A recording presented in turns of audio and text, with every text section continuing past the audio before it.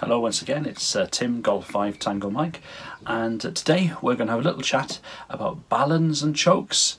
What are they? Do you need them? Let's find out.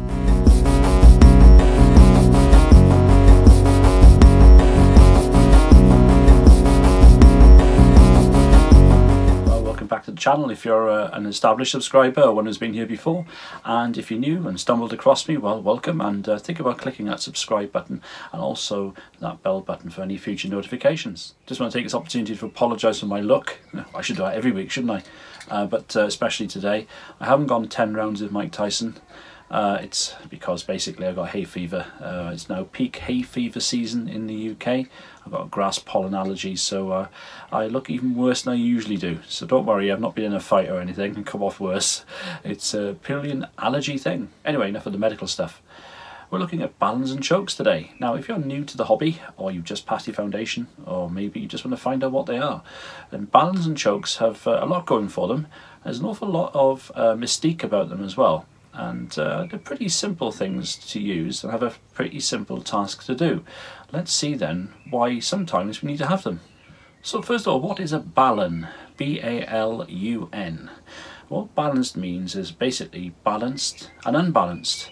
And what it does, or it's designed to do anyway, a one-to-one Ballon for example, is designed to match a balanced antenna, such as a dipole, which is fed in the centre with two legs coming off it, either flat or inverted V or whatever you want to do. That's a balanced antenna. Now usually of course dipoles are fed with coaxial cable, which is an unbalanced feeder. So what the one-to-one Ballon is designed to do is to allow the interface between the balanced antenna and the unbalanced feeder, in this case 50 ohm coax cable. Now with coax of course what it does, it acts as a sort of Faraday cage in a way. So what happens is when you key up and shoot some RF up your coax, it goes up to the centre conductor and then it flows back down through the inside of the outer braid, and the shield of the coax therefore prevents anything much anyway from leaking out. Now, that's usually the case, and it usually works very well if your antenna is well matched. So if you've got a pretty good SWR, standing wave ratio, by pretty good 1.5 or less, or maybe slightly higher or less, you should find you shouldn't have too many problems.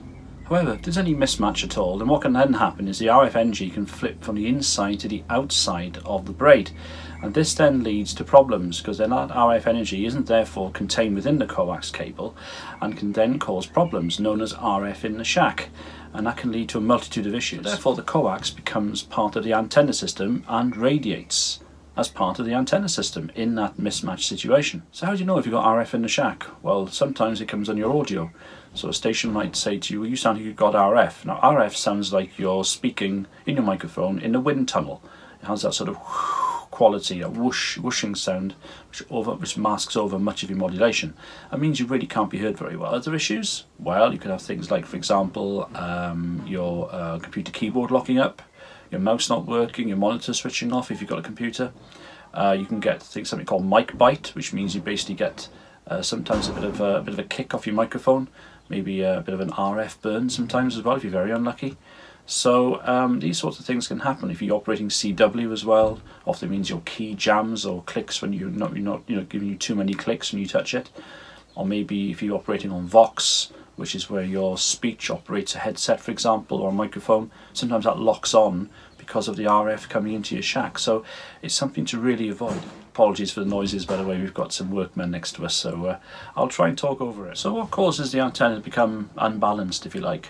Well, you might have a dipole where you've got one leg which is in perfect free space, not near any sort of objects or anything, and the other one, well, it might run close to a roof, maybe there's a bit of metal in the roof, or something like that, and that can cause the antenna to become unbalanced, which can then lead to these common mode issues, as we call them. So when that RF comes back down the outside of the coax cable back into your shack, that's known as common mode current, and that's what you want to try and sort out and stop before it gets into your shack. Okay, let's look at some examples then of chokes and Baluns that you can either roll your own or you can buy yourselves as well. So let's have a look. So here's an example of a commercial one. Ignore the cable tie. LDG one-to-one Ballon. It costs about £30 to £40. As you can see, what it does here, like I said earlier, there's the balanced antenna, the dipole, and there's the unbalanced, which is the coax. Simple to make actually these. If you open one of these up, obviously stuff on the internet about them, very easy to make. But if you want one off the shelf, it costs you about 30 or 40 quid. You put this right at the feed point where the two wires come off it for the dipole, for example, and your coax comes down. Okay, this Frankenstein's monster is an example of an air wound choke, often made of coax.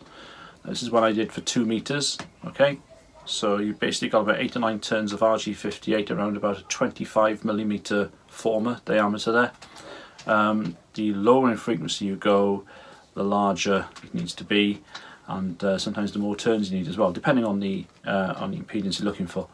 For example, for 10 meters, you need, I think it's 4 turns around a 4.5 inch former, something like that.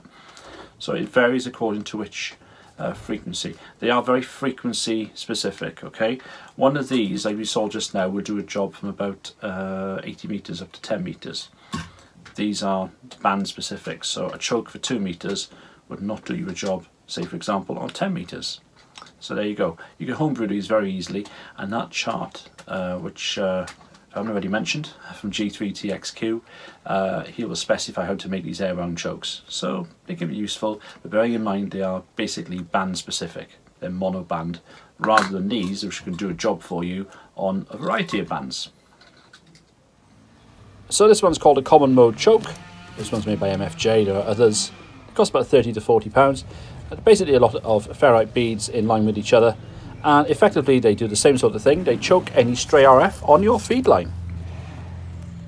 So the role of a choke, therefore, is to increase the impedance on the outer part of the braid of the coax.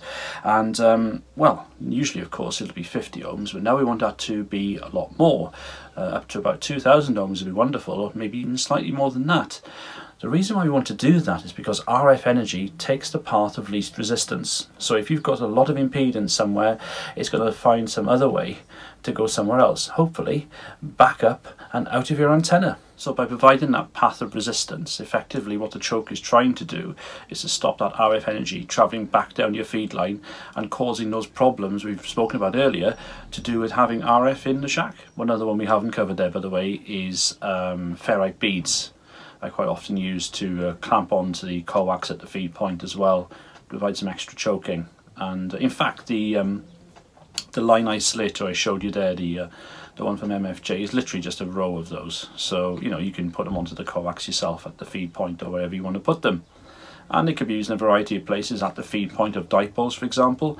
And people often use them as well on the coax feed line itself, coming in perhaps just before it goes into the shack on something like an end-fed antenna, to make sure that not too much in the way of common mode current gets into your shack as well. So there's a variety of places you can put them, and the design you choose suits where you want to put the actual thing itself. So the one-to-one current band is often found at the feed point of dipoles, for example. It's often used as well to provide a transformation from the ladder line to a coax feed into a shack from something like a doublet antenna. And I've done something on doublet antennas before. Check out my 33-foot doublet antenna video where I did something like that to show you how a Ballon can be used there. And as I said, it can also be used on the feed line to stop RF coming into the shack.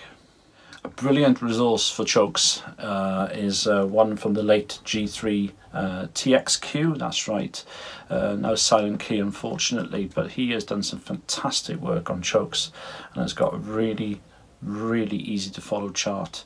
But he's written some other stuff, loads of other stuff on it as well. He was something of a guru.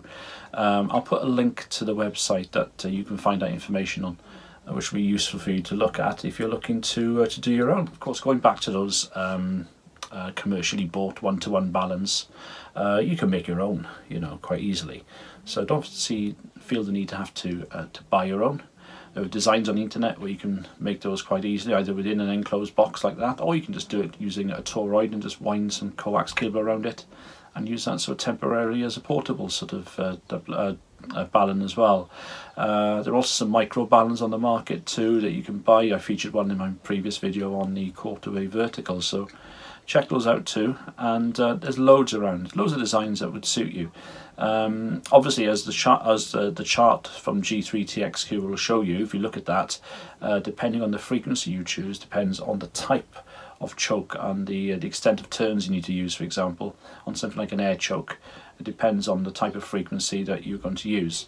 So whether you're on 2 meters, the type of choke you use up on VHF on 2 meters, for example, will be a lot different to the choke that you're going to have to use on something like maybe 80 meters. So that leads us back to the ultimate question, doesn't it? Do you always need a choke? No. Dipoles will work without a choke, providing there, you know, isn't anything that will spoil the balance of the antenna. Chances are you'll be fine. Does it hurt to have a choke in place? Definitely doesn't. To have a Ballon in place, one-to-one Ballon at the feed point of a dipole, or to have a choke in line somewhere, doesn't hurt you at all. Just make sure that you don't get any RF in the shack, because once that comes in, it spoils your operating. So I would say that chokes are something well worth investigating. If you look at forums, for example, and type in, do I need a Ballon with my doublet, with my dipole, then you'll probably have quite a lively discussion in front of you. If you want a belt and braces approach to make doubly sure everything's going to work, put a choke at the feed pack, or put a one-to-one Ballon at the feed point of your dipole. Okay. If you think there's no need to do that, then fine, go for it and see what happens. Anyway, hope that's enlightened you a little bit and that you found that interesting. Thanks for watching, and I hope to catch you again. And if you haven't clicked yet that subscribe or bell button, then come on, you know you want to. We could have you on board. This is Tim G5TM wishing you 73, and good luck with your antennas. Bye bye.